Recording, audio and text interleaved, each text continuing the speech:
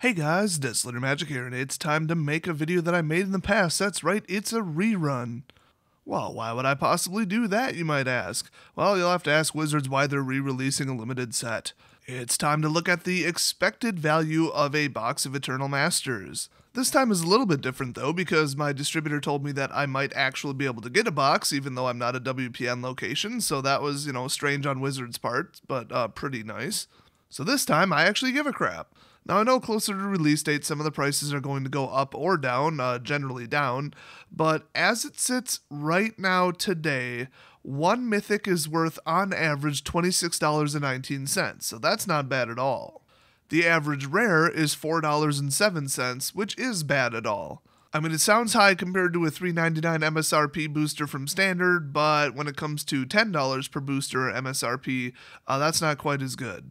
Now, since some of the uncommons are actually worth quite a bit of money, I threw them in as well. So there's like a $4, a $3, $2.50, $2.50, $2.30, $2, on down to about $1. So any uncommon worth $1 or more, I threw it into the average. So that means that the average uncommon is worth 43 cents, and you get 3 of them per booster. So that's going to throw the price pretty high. So we got the rare and mythic slot, we've got the uncommon slot, times 3 of course. The last thing is foils. Now there is a 100% chance of getting a foil in the pack, which is really, really nice. That throws the price just through the roof. I didn't feel like filling out every last single price, and they tend to vary a lot, so I just did 1.4 times. So the average foil is worth 1.4 times more than the non-foil version. I also only considered rare and mythic foils. I did not put in common foils, just because I don't think that the 1.4 multiplier would work at that low of a number. So if anything, this is conservative, but I will say that I'm using Card Kingdom's prices, which, they're not the absolute lowest. They're not like TCG Player or eBay, but they're, pretty accurate. They're usually pretty fair. So let's start with the rare slot itself. That would be $6.81 on average, and of course that's being lifted up like crazy due to the mythics, which of course, since they're printed at half the prevalence, are counted as half the prevalence in the average. Still, they tend to throw it up quite a bit, because of the $90 card, and the $70 card, and the $60 card. Now, after adding in the commons, which is of course 43 cents times 3, you get $8.10 per booster. Now we're getting closer. Now this time I decided to calculate this a little differently so that it's more obvious to people, because apparently people totally didn't understand my math. But basically for every 15 mythics that physically exist on the printing sheets, there are 106 rares and 236 commons and uncommons. That's because mythics are printed at half the amount as rares. Here's the problem though, I don't know how commons and uncommons are placed into the foil slot. Are they at their exact unique number? Are they printed at their equivalent booster numbers? Or are they completely flat even odds? I'm just going to have to assume it's unique, and that seems more in line with what I've opened, but it's not like I've counted. So assuming that that's the case, then you have about a 4% chance of pulling a foil mythic, and a 30% chance of pulling a foil rare.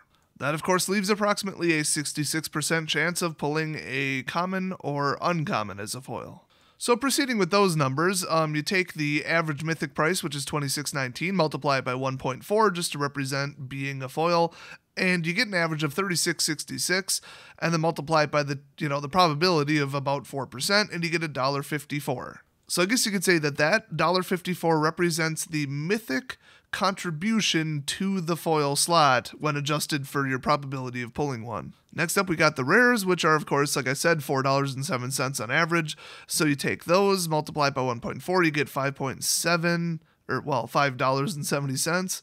Multiply that by 30% and you get $1.69. So if that's all we're considering, just ignoring foil commons and uncommons, because honestly they're kind of hard to move, you get a cumulative $3.23 per rare slot, so per booster.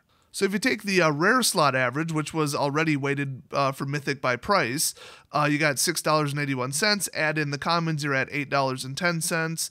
So then you add in the foil of $3.23, and you've got a per booster value of $11.33. That means that the whole box, which is of course 24 boosters, would be expected to be worth approximately $271.91. Well, the actual MSRP of one box is $9.99 times 24, which is $239.76. So that's actually looking pretty good. That's around $32 profit per box, but of course you're never going to just be able to snap your fingers and magically turn a card into its exact cash value. Once it goes to, eBay, TCG Player, whatever, you hit some fees, maybe you're selling on Card Shark. I mean, wherever you get rid of them, especially a buy list, because that'll lose you over 50%. But, just shipping fees, envelopes, whatever, top loaders, sleeves, you're probably looking at a loss. If I remember correctly, I think the day before the release of Eternal Masters, I think the box EV was somewhere between like $300 and $350, depending upon how you looked at it. Maybe it was even $400 for a little bit. So that was a little higher. But hey, these cards were just printed. So everything's peachy, right? That's a lovely price. Slight problem. I really don't see how this is possible other than, well, stupid investors trying to, emergency liquidate their inventory. But if you go on eBay right now, you can get a sealed box of Eternal Masters for about $215. So theoretically, you could open it and make, what, like $50 or something profit? That's not bad. I mean, that doesn't even make sense, honestly. I don't think these things were below MSRP on eBay. They were floating right about it. I mean, it's not like I tracked it every single day, but last time that it was released, it was such a short set, they tended to sell for right around like $240 or $250. So that's kind of weird, but I think it's a side effect of people just absolutely dumping them. I mean, just saying, oh my god, they're printing it again, put them all out there. And the volume of listings and the total volume of available boxes for like 215 to 220, very, very, very low. I mean, it's going to hit like 240 a lot quicker. So should you pick it up? I mean, yeah, I guess if all you care about is return and you're not actually selling the cards. But I would say draft with it. I mean, I agree with Wizards on this.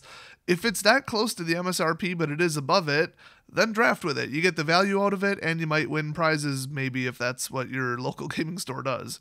So that's been your official update on Eternal Masters pricing, and hopefully you guys can get your hands on some boosters if that's what you want to do, and I'll see you guys next video.